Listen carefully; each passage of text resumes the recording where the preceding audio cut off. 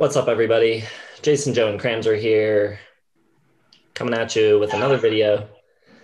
We just hit 5,000 subs, so we thought a good way to thank you all for subscribing and watching all of our videos over the past year or so would be to give you a sneak peek into some upcoming lists that we might be doing, our all-time lists. So we're gonna share with you one song, one album, and one artist from each of those respective all-time lists. So we're gonna give you our 5,000th favorite of each. Joe, what do you got? Well, Jason, this was a tough one, but I think I got some good ones. For my 5,000th favorite song, which, it's a good song. I have nothing wrong with my 5,000th song. It is I Heard a Rumor by Bananarama. It's catchy. I mean, it's not like the greatest song in the world, but it's catchy. It's not overplayed on the radio. When it comes on, I'm all ears. My 5,000 favorite album that's a little harder, but I think I got locked in. I'm going to go with the self-titled album by Republica.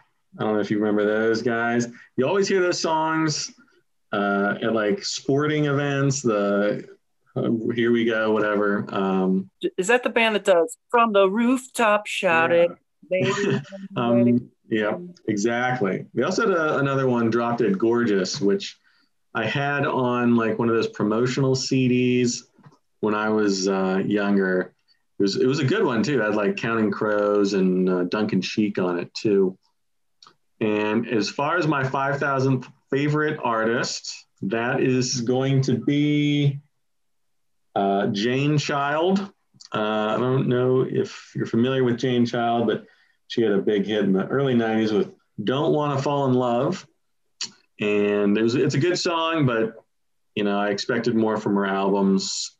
Kind of a letdown. People called her the female Prince for a little while, but I never really heard it. So she's going to slot in at 5,000 on my all-time artists, right in front of the Mystics and right behind the Falcons. So just right in there. That's about what I had you pegged for. I've got that Bananarama song at 48.94, so we're kind of in the same ballpark there. Let me see what I got here.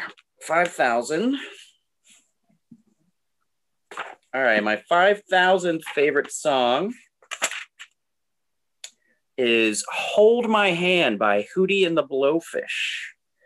Probably the second or third best song off that album. My 5,000th favorite album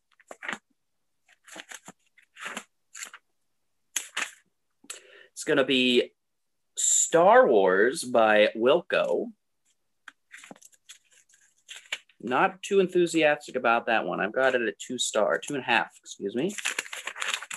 And artists, also Wilco at 5,000. No, Jason, don't have a heart attack, my man. My 5,000th favorite artist is the Presidents of the United States of America. That's lower than I thought they would be for you. I can actually recite my list from memory. I don't need a book, but my 5,000th favorite song is Damn, I Wish I Was Your Lover by Sophie B. Hawkins. Way too high. That's a top 500 song, man. Get out of here. Come on. My 5,000th favorite album of all time is a toss-up. Really wanted to get this one in there, but I just couldn't quite. At 5,001, I've got Appetite for Destruction by Guns N' Roses. Spoiler, that's coming up this week. At number 5,000, I've got the self-titled solo album from Peter Criss. And my 5,000th favorite artist of all time is Helen Reddy. She, rest in peace, she was woman. So yeah, there you go. Now, is that Peter Criss solo? Is that the lowest rated Kiss solo member release? Yeah, but I still like it. It's good. we're going to get a lot of comments on some of these controversial picks. I mean, I think like a lot of our commenters are a little older. So presidents of the United States might be more around like 3,600 to like 4,400 on their lists. But yeah, I've got them at 5K all the way. And at 5,001, a little known band out of your neck of the woods, Jason, the Vice Presidents of the United States of America. No, they're definitely a top 3,000 band for me, but you know, I can't fault you too much for that. All right, everybody. So let us know what your 5,000th favorite albums, band, and song of all time are, and we will see you in the next one.